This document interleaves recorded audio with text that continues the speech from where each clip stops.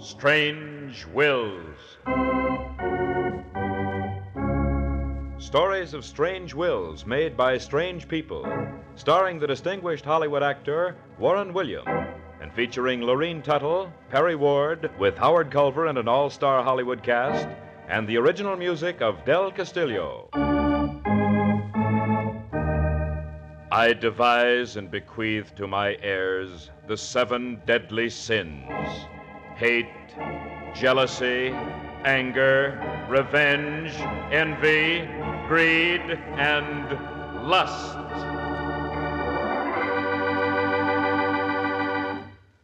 And here is our distinguished star of radio, screen, and stage, Warren William. Strange wills are stories of strange and unusual testaments, many of which, when read between the lines, bring to light stories of dramatic intensity that defy our imagination. Names, places, and time have all been changed, so that no reflection can fall on any person or persons, living or dead. The masterpieces of fiction pale in comparison to the stark drama found in man's last official act on earth, his last will and testament. You'll see what I mean in just a moment, but first, let's listen to a few words from your announcer.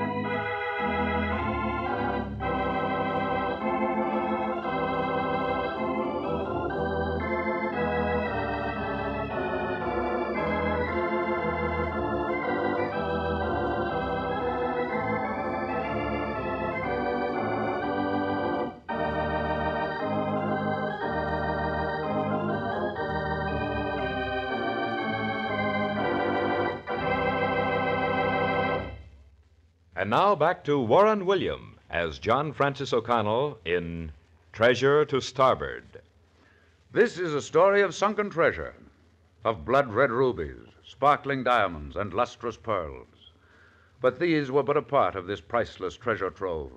There were golden statues of pagan gods encrusted with precious stones. There were amethysts, opals, and gold. Gold. Gold.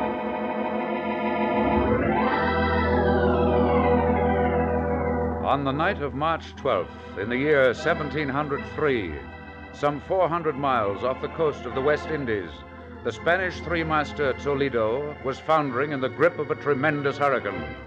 In his cabin, Captain Fernandez was hurriedly drafting his last will and testament. He and his crew knew that death rode the gigantic waves and that hope of survival was an improbability.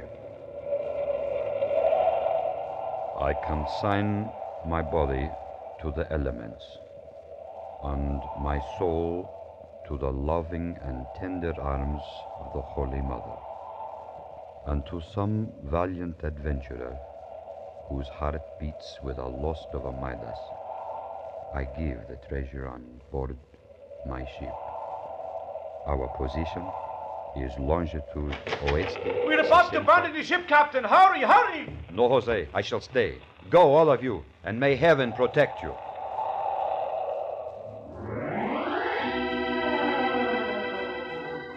For over 200 years, men have been searching for the treasure aboard the Toledo, but not one clue was ever found until one afternoon, a young, dashing, seafaring friend of mine, Captain Paul London, called me from some little island in the West Indies. I can't tell you more than that, John. I'm afraid of eavesdroppers. But I know I'm on the right track. Now do just as I say, and I'll expect you both here next Sunday. So long, John. So Paul had discovered a clue to the treasure ship Toledo. Whew. It had me excited. I could see quarts of rubies, pecks of diamonds. Well, who wouldn't get excited? I lost no time in contacting the person whose name he had given me, a certain Jean Medford.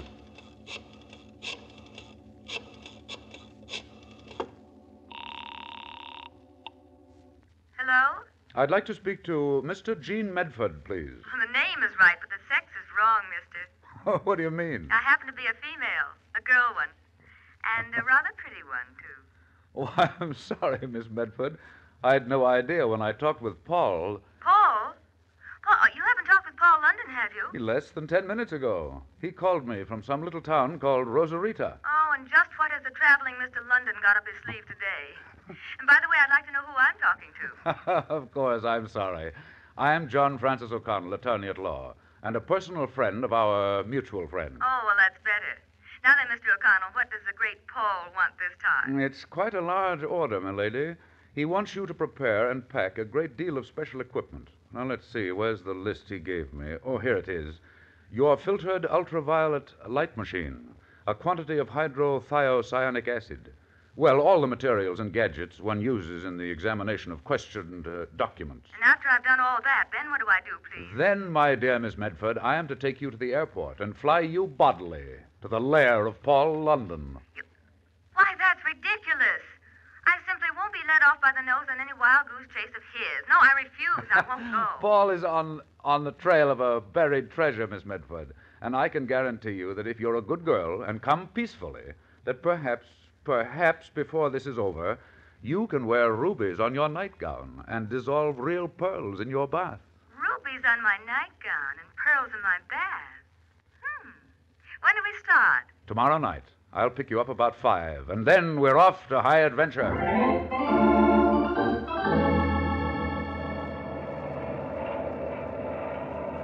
Fasten your seatbelt, Gene. We're over Rosarita, and I don't know what kind of a field this is going to be. Oh, gee, I'm excited. Take it easy now. No crash landing. My nerves are on edge. So are mine. Hang on, we're going down. I'm ready.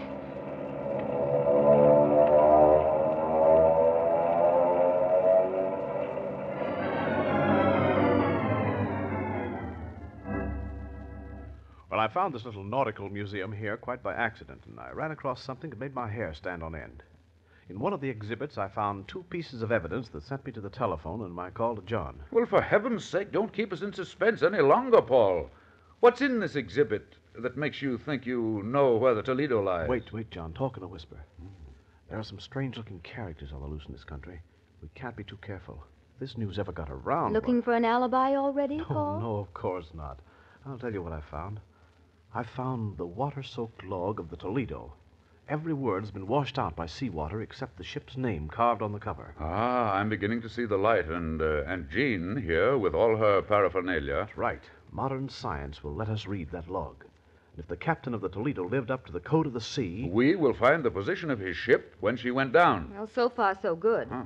But how does Paul intend to get the log? You'll leave that to my gentle but persuasive administrations. The main thing is this. I'm going to get possession of the log of the Toledo for 1 night only.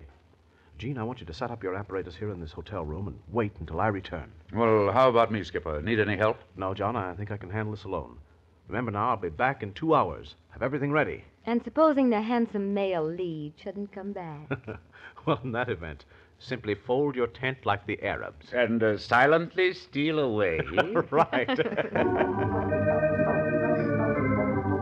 Jean worked feverishly the next hour, getting her chemicals and equipment set up for this exciting moment. And then, quite suddenly... Will you see who it is, please, John? Don't let anyone come in. Very well. Paul! Good heavens, you're wounded. Here, let me help you. Paul!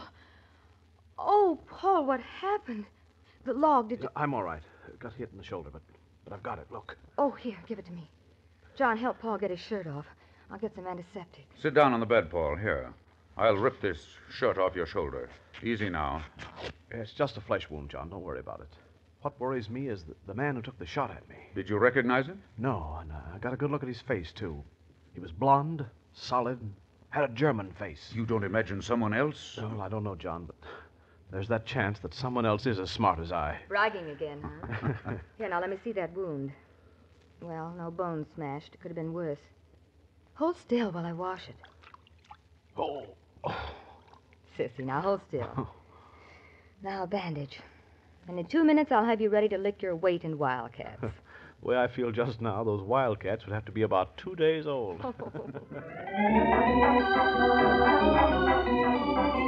Jean worked far into the night, and without success. Her ultraviolet light proved valueless. Photographs taken of the pages with infrared brought only blank negatives. All of us were frantic. Towards dawn, Jean looked up from her work. Gentlemen, I think I'm a flop. I can't bring out a single word that's ever been written on this paper. It's hopeless, I guess. Oh, Paul. I feel terrible about letting you down. Never mind, Jean. Don't feel too badly. Wait a minute. Here. There's one more chance. John, get me a handful of soot out of the fireplace. Put it in this dish for me. One handful of soot coming up. Thank you. Now, John, come over to the table with me. Paul, you lie there and rest. Okay, Duchess. I'm going to plug in this special ray lamp. It throws a pinhole light. It must be parallel to the page in the log. If there's one single solitary indentation left, it'll bring it out. Now then, Mr. Barrister, out with the lights. I'll take a page at random for our experiment. Hand me this soot, please. One order of soot. Over, easy. You can't see this, Paul, but I'm blowing a pinch of soot over the page. Just a very fine coating. It'll work its way into any depression on the page. Now I'm letting the pinhole of light traverse across the page. Look, Jean. I see a part of a letter forming. It makes a distinct shadow under the light. It's working. It's working. Take it easy. It's too early to crow. Say, if you think I'm going to lie here on the bed while you two solve the mystery of the log of the Toledo, you're both nuts. It is working. Look. There's an S. A-Y. Oh, good. Now I'm going over to the back of the book and work forward. We've got to find the final entry. More soot, please. Lots more. Page after page. Page after page. Our faces were drawn and haggard. And then... Here it is. I've raised some more shadows. Oh, Paul, John. We found the last page of the log. The next few minutes will tell the story. It looks like a number. It is. It's a 6 and a 2 after it. 62. That must be longitude. Yes, of course, longitude 62 degrees. Here comes the rest. What is it, Jean? It looks like a 1, but I can't be sure. And the next number is... Oh. You will remain seated, please. Carlos, turn on the light. Si, mi comandante. If you would avoid personal danger, you will not attempt to interfere. You see, I am armed. Good. Now then, permit me to introduce myself. I am Herr Gustav Richter, late U-boat commander in the German Navy. Well, were we supposed to say Heil Hitler? The war is over, the big one. But unless you leave this island immediately, a new one will start. Because, as you might know, we are both after the same thing. Now then, Carlos, you will take the book from the young lady's hands. Si, senor. Fraulein, the last number you are trying so hard to read. Maybe it's best if you don't find it. It will save us all a lot of trouble. Aquí, comandante, the book. Herr Richter, there are international rules of law governing... Quiet. There are also local laws providing against breaking into and stealing public documents. I warn you most seriously. The treasure of the Toledo will be mine, and mine alone. If you should be foolish enough to interfere, I don't have to tell you what will happen. Thank you, and good night. Well, of all the crazy... Take it easy, Paul. He looks like he might be serious. Evidently, you weren't the only one who found the clue to the lost Toledo. I can see those rubies on my nightgown walking right out of the window. And those pearls in my bath. I knew it sounded too good. Not yet, Jean. I think that Herr Gustav Richter, late commander of the German Navy, is going to have some rough sailing ahead before he finds the sunken treasure. And by everything that's holy, we three are going to give it to him.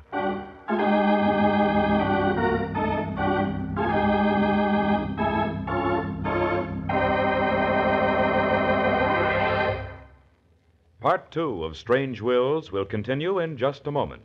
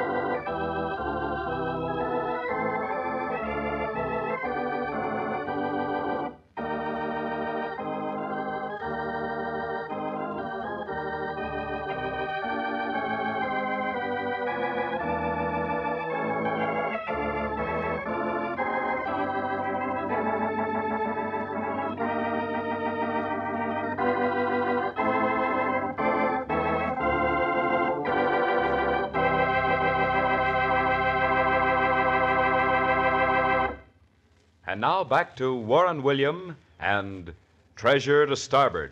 For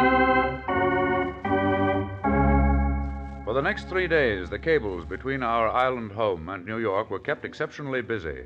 Before the end of the week, huge quantities of deep-sea diving gear were being flown into Rosarita. We tried to trace our German friend, but he couldn't be found.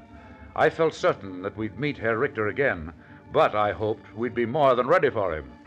About 2 weeks later, when the last of our equipment was delivered, we called a meeting of our augmented crew, who were hired to man our ship. Some of them were imported from the States. They wore campaign ribbons and, well, you know our sailors. And we've got to be prepared for everything. Our ship is a floating arsenal as well as a scientific laboratory. Our treasure prize is high, and every one of us will share it if we find it. Are you ready? You bet we are, sir. Yes, sir. We'll go. Okay, then. We'll leave port in an hour. I'll see you all on board. In the captain's quarters aboard our ship, Paul, Jean, and I had another meeting. I've got it all figured out to almost a mathematical certainty. I can bring this ship within 10 miles of where the Toledo went down. The rest is pure luck. Do you think the Jerrys know we sailed, Paul? That I don't know, but the word will get back to Herr Richter. Don't you worry. Maybe he's already on the way. But so what? How's he going to get there? Maybe he has a ship. Maybe he can use his sub. I don't know that. But getting there and staying there are going to be two different things. He'll find out. We spent 2 quiet, uneventful days sailing to our destination. If it hadn't been for the tenseness on board, I could have had a lovely time. But with diamonds, rubies, and buried treasure, and a battle in the offing, well, how could anyone hope to rest? Near the end of the second day...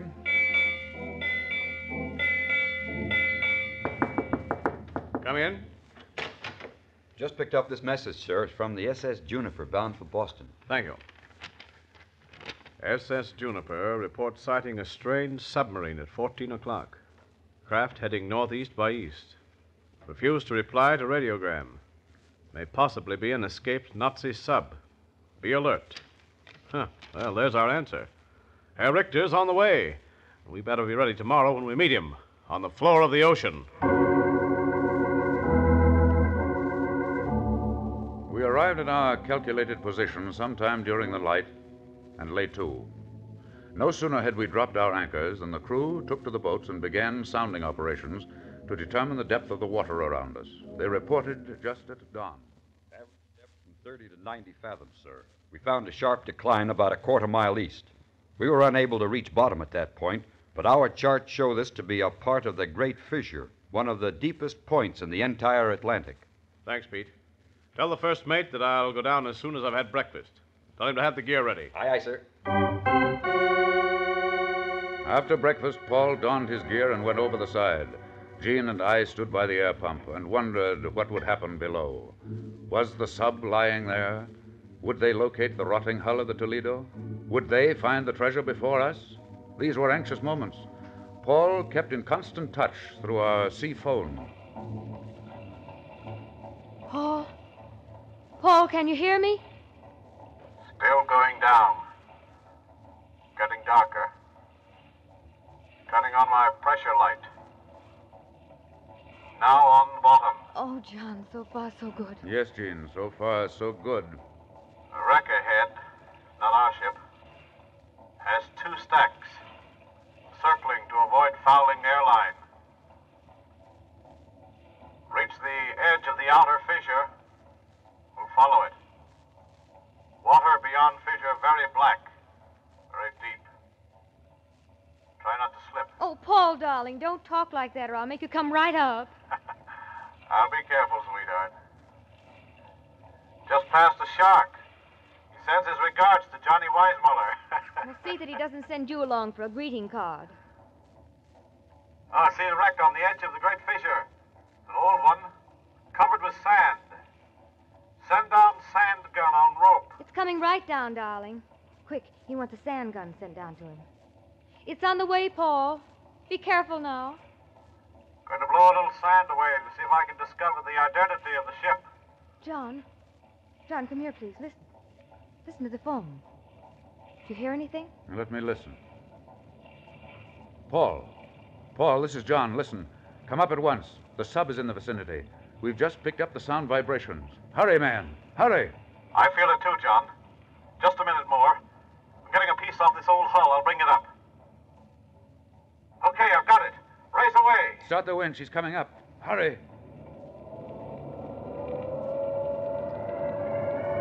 3 minutes of maddening delay, and then I saw his helmet break water. As busy hands unbolted his helmet, he gave us a little net, which he held in his hand. We took it eagerly, and there it was, a piece of old, decayed wood.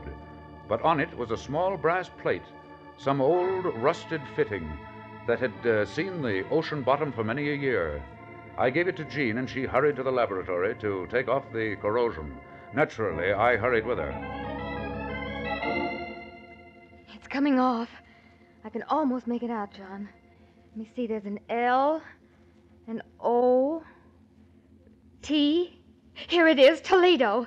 The Toledo. We found it. We found it. Oh, John, I'm so happy. Let's hurry and tell Paul. After Paul came out of the decompression chamber, he told us his story. He's lying at the very edge of the fissure. We must be very careful, or it's possible that it may disappear entirely. There are tons of sand to be blown out, and then we'll know the answer. But what about the sub, Paul? Good heavens, you don't mean to start blowing out sand with a mad German sitting alongside of you? We have to take that chance. I think we're better equipped, and if we work fast, we can be out of here in 2 days, even before he finds out where the Toledo is lying. Right now, we have to float a buoy over the spot and pull out of here. Maybe we can throw them off the track. We'll come back later and then go to work. Under the cover of darkness, we crept back to our position. Paul and 2 divers went over the side to begin the hazardous task of uncovering the ship. We agreed on complete silence unless an emergency arose. I'll never forget how long that night lasted. Along about midnight, our worst fears were realized. Jean, the sub is on the prowl. Listen. We've got to let him know. We've got to warn him. Yes, tell him. Paul? Paul? Can you hear me? Paul? Can't stop the talk now. We're inside ship. They've uncovered iron chests. Hold on. He won't listen, John. He won't. Wait a minute. John. I can't hear the sub. It stopped. Probably gone out of range. Treasure to starboard. Treasure to starboard. We found the treasure of the Toledo. Did you hear, John? They found it. They found the treasure of the Toledo. Paul? Paul, answer me. Paul? Oh, John, something's gone wrong. The line is dead. Paul, answer. Are you all right? Paul? Paul?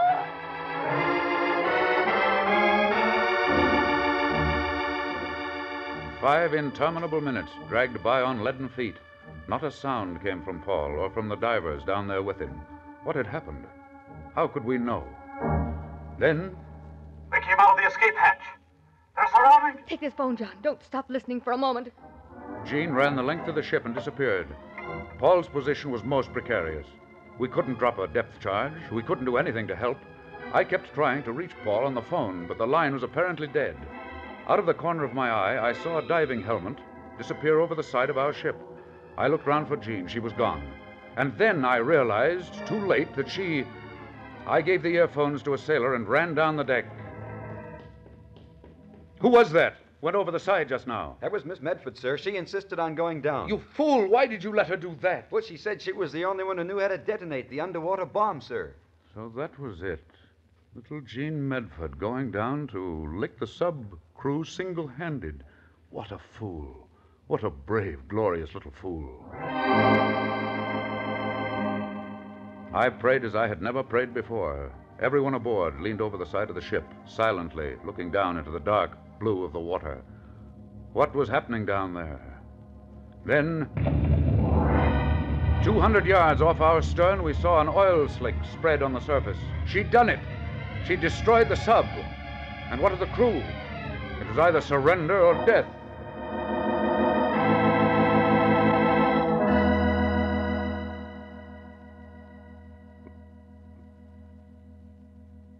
Later, Paul told us the story. We saw them coming at us just after we'd uncovered the treasure. They had special equipment, compressed air helmets without air lines attached. They held long steel pikes in their hands. In the glow of our lights, we could see the outline of the sub. I thought sure it was curtains, till I saw someone sneak up to the sub and drop something down the escape hatch. The explosion knocked us all flat. Then I looked around. I saw the sub roll on its side, and the Toledo, well, she'd entirely disappeared. The blast had sent it tumbling down the fissure. The treasure went with it. And the Germans? For all I know, they're still walking back to land.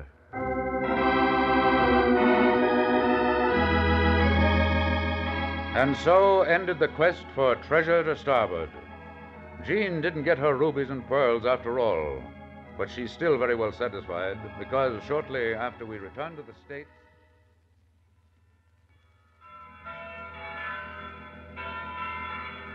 And do you, Jean Medford, take this man to be your lawful wedded husband, through sickness and in health, for richer or for poorer, until death do you part? I do.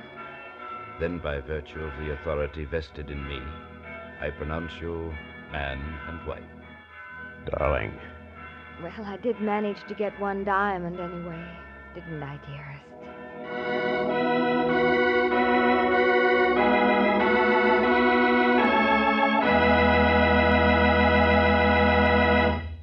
Warren William will be back in just a moment to tell you more about Treasure to Starboard. But first, here is a word from your announcer.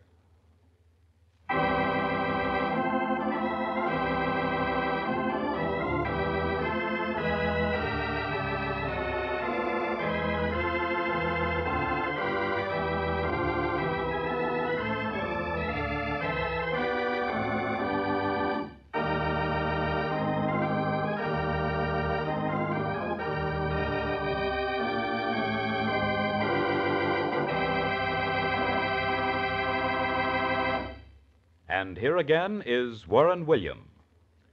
Little did Captain Fernandez realize as he wrote his last will and testament in the ship's log on the night of March 12, 1703, that over 200 years later, men would still fight and die to recover the treasure that went down with him to the bottom of the sea. Will the treasure of the Toledo ever be relocated? Well, it depends on science and the brave daring of intrepid adventurers. We've managed to reach the stratosphere. Why not the unknown depths of the sea? Especially when it holds not one, but hundreds of treasures of inestimable value. Who will risk their lives to recover them? Will you? Next week, I'm going to tell you the story about a professor who believed that heredity is stronger than environment. Unfortunately, he put his nefarious belief to an actual test that involved the life of an innocent child. In order to prove his point to a doubting scientific world, the professor married a woman in whose veins coursed criminal blood for many generations. From this unholy union, a child was born to be reared as a lady. But from the very first, strange signs of bad blood cropped up in the child. What happened to her? Well, listen next week to the story we call One Shining Hour. This is Warren William inviting you to listen again next week. Strange Wills is written by Ken Krapine and directed by Albert Ulrich. This is a Telloways feature produced in Hollywood.